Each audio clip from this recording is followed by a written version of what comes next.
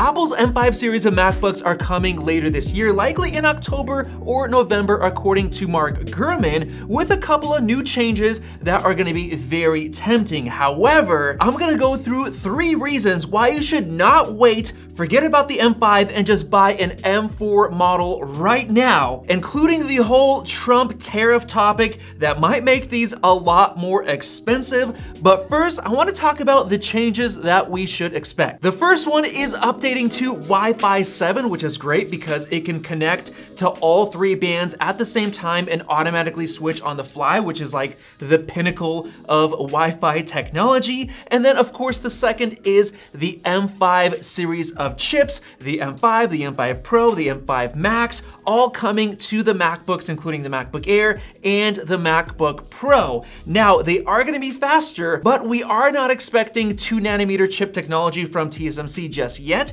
which is GAAFIT, which is a huge upgrade. It's basically gate-all-around node technology, which is the first major upgrade in many, many years, since currently we're using FinFET, which has been around since probably, I think, 2013, and still in use today in the M4 chips. So unfortunately, we're not getting the new 2nm GAAFIT in the M5 chip, but we are getting a brand new, never before seen chip technology that Apple is gonna implement into these chips as sort of a stepping stone towards the brand new 2nm chips. Apple is apparently planning to completely redesign how they make their Apple Silicon chips for the M5 series by basically separating the CPU and the GPU into different chips or chiplets before combining them all onto the main chip or die or package, basically with the M5 Pro, M5 Max, and M5 Ultra chips. Now, the regular M5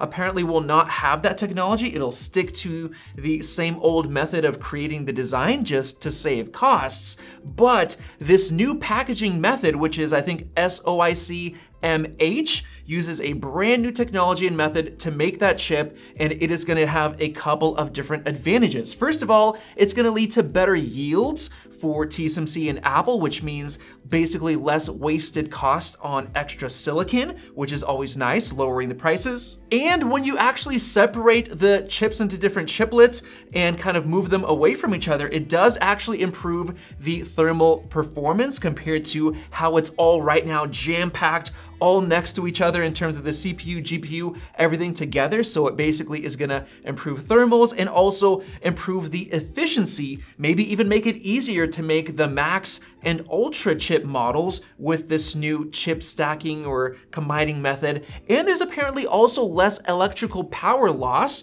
which leads to better efficiency as well. So with that said, we could expect a decent boost in performance even without relying on much better chip tech like 2nm. But other than that, in the leaks, we don't really see much else getting added to these M5 MacBooks. But with that said, let me now get into 3 major reasons why you should not wait for an M5 series MacBook and seriously just buy an M4 series chip model right now. Reason number 1 is this. Donald Trump just announced a bunch of tariffs, 54% total on China and 46% on Vietnam, 24% on Malaysia. Those are the areas, including others, that Apple uses to make Macs and MacBooks, and they are now being tariffed. So Apple will likely have no choice but to increase prices on the new M5 series MacBooks compared to what we have now. So if you decided to wait and see what comes out with the M5 series,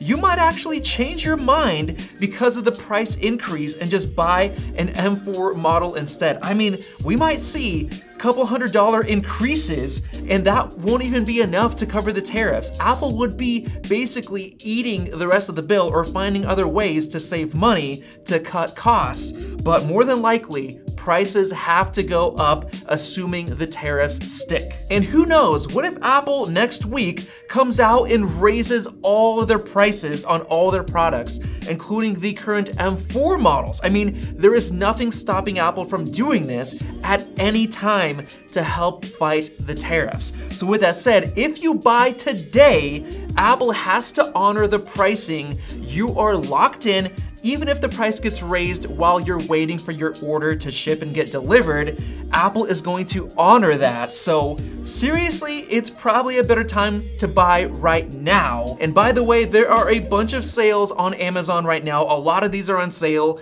Definitely use the links down below for the best sale prices from Amazon. Now jumping into reason number 2, the current M4 lineup of MacBooks is probably one of the best ever. First off, we have the M4 MacBook Air, which is the best value MacBook ever. And now comes with 16 gigs of RAM. The M4 chip is super powerful, outperforming the previous M3 Pro chip, which is crazy, more than enough performance for most people, and it's only $999 or $950 on Amazon right now. Seriously, we have never seen a better value MacBook in history. And then we have the M4 Pro MacBook Pro, which is insanely powerful, faster than the M2 Ultra Mac Pro in terms of multi-core performance, which is mind-blowing in a 14-inch laptop. The single core is the fastest in any CPU, destroying even the best from Intel and AMD. So for $2,000, it is still a great value. Actually, only $1,789 on sale on Amazon right now. It's a crazy good deal for the performance that you get. And then of course we have the beast, the M4 Max, which is the fastest in so many of the real world tasks that we tested, other than of course the M3 Ultra winning in only some of them. Of course, you have the best single core, you have crazy good graphics performance. So I honestly don't think there is a point to wait for the M5 MacBooks because the performance we have in the M4 series is already good and more than good enough. So it's not worth risking waiting for Apple to potentially raise prices, especially if we're not expecting any new features. So it's probably best to buy now. And let's get into reason number 3. With the new M5 series of MacBooks, looking at all the leaks and rumors and everything, we are not expecting any design changes. No redesign, no new display, same display, no new major features, nothing that matters is changing. Just the internals, the Wi-Fi, the chip itself, we're not expecting anything new. However, the 2026 models are getting probably the biggest redesign in years. It's supposed to be thinner with better battery tech, so keep the same battery life, thinner design. We're getting a new tandem OLED display, which is insanely good, the best of the best. Potentially Apple's new custom Wi-Fi and Bluetooth chips are coming into those MacBooks. We might even get Face ID. However, we are not expecting cellular to come like the C2 chip that's rumored, because that's likely not coming for another couple of years, but that new 2026 model is gonna be insanely good. And that's actually the one that I am waiting for because my current MacBook is just fine and I don't wanna upgrade until I get OLED because I care a lot about the display tech. So if you wanna upgrade this year, seriously, forget the M5. Don't wait for it. Don't wait for tariffs increasing prices. Just buy one of the M4 series models right now, and I'll have the links to the best sales on Amazon down below. Thanks for watching, and we'll see you in the next video.